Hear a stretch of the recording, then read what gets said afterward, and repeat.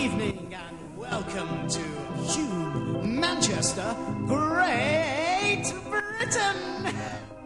So, it is my immense honour to say to all you slum dwellers, your prayers have been answered. Welcome to paradise.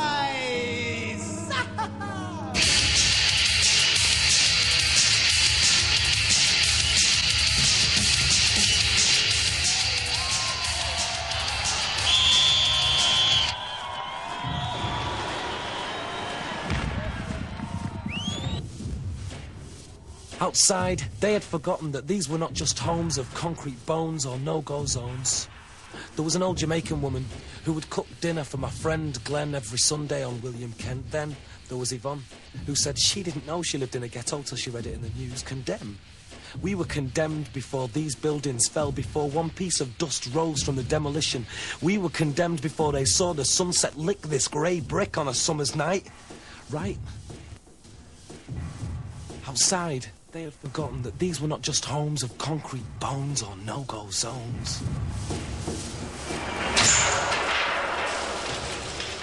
Oh. The history of Hulme is indeed a history dominated by demolition. This is its second major clearance programme in 30 years. The first, in the 1950s and 60s, saw the destruction of Victorian dwellings, which had come to epitomise slum housing. Their demolition fractured the community, leaving few of the original tenants behind. By the early 1960s, Hulme had become one of the biggest urban redevelopments in Europe. Left with a vast area of empty land and faced with the need to rehouse large numbers of people quickly, the council were encouraged by government policies at the time to commission architecture that used industrialised building techniques.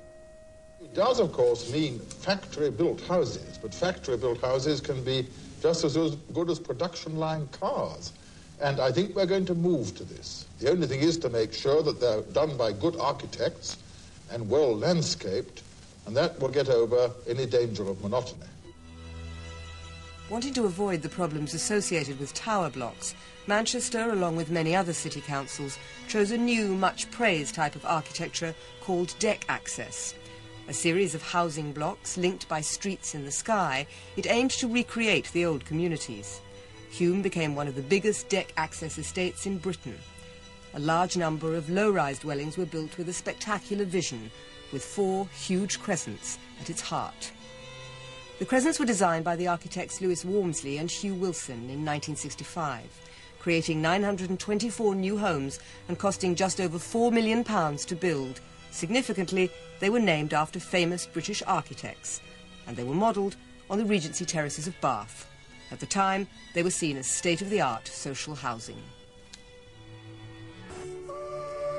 By the eve of demolition in 1993, conditions were so appalling that the Crescents had become dramatically depopulated.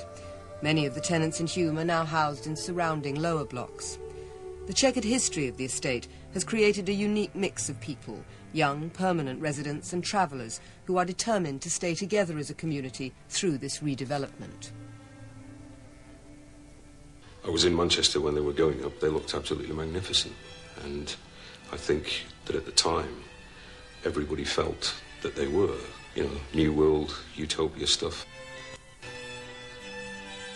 Completed in 1971, the Crescents were initially hailed as an architectural success story. However, the first tenants moving into the blocks encountered problems so fundamental that it called into question the whole design. People couldn't afford to run very expensive electrical heating systems, and cold, damp, condensation, bronchitis, pneumonia, etc. set in. They were dangerous. A kid fell off one of the balconies and died very early on. And above all, there's a rabbit warren of escape routes for social misbehaviour to breed within. They are the worst form of housing to police. When we first saw the state of the buildings, the height of them, my God, it was frightening. I do remember feeling frightened of such monstrosities. It was the electricity that none of us had realised, that it was only warm air heating And the cost of it, for what you were getting only on the ground floor of your masonette and nothing in the bedrooms, was that bad. I mean, people had to cut back on food and all kinds of things.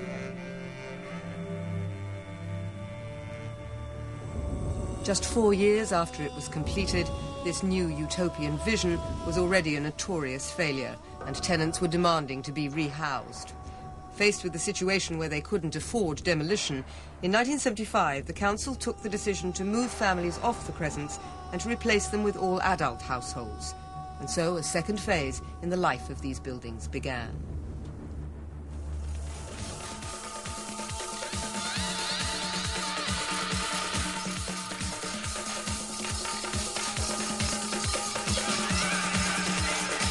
Factory Records started in Hulme. They started in the club just outside my flat here.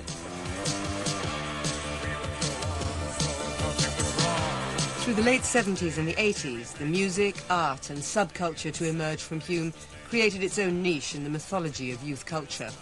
The Crescents experienced another vision as a new Bohemia and became a magnet for young people.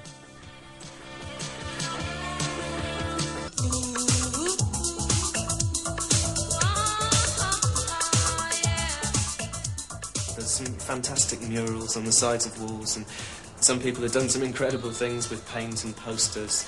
And if you can find the architectural clothing to fit your lifestyle, it will become acceptable. And Hulme, ironically, became acceptable. Although the Crescents had become acceptable to the new community, life was not easy. The isolation of the estate and the economic decline of the area also attracted problems of escalating crime. For Manchester City Council, the Crescents had come to symbolise the problems of inner-city deprivation. By 1989, they set out to find the funds to demolish the Crescents. Despite a fight by tenants to keep one of the blocks, the City Council remained unmoved. In 1991, Hulme, regarded as one of the worst examples of inner-city deprivation, was awarded £37.5 million from the government's City Challenge scheme towards redevelopment of the area. Finally, plans for the demolition of the Crescents and surrounding lower decks could begin. Forward planning cheats the present day. History recoils, repeats. Another utopian dream screams, eats itself away as the bullish bulldozers break the legs of these sick, derelict, docile sculptures. The echoes of crackling concrete kiss the ground, spewing streams of bent steel.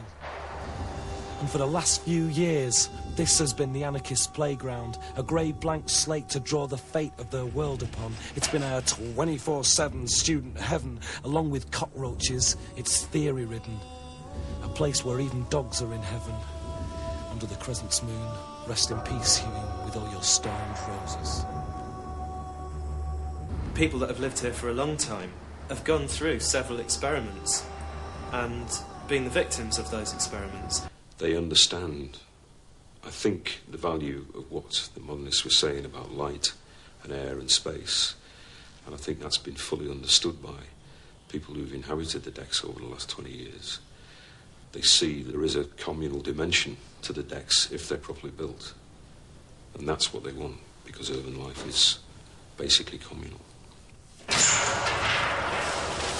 While some visions of the future now exist, the demolition of the Crescents still causes resentment.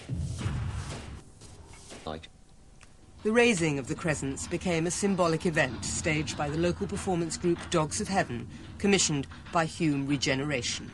I mean, I moved in and the tide was flowing out, but the sun was still shining, and now it's like, you know, the sun's going down a bit. I mean, it's going to rise again. I don't doubt that.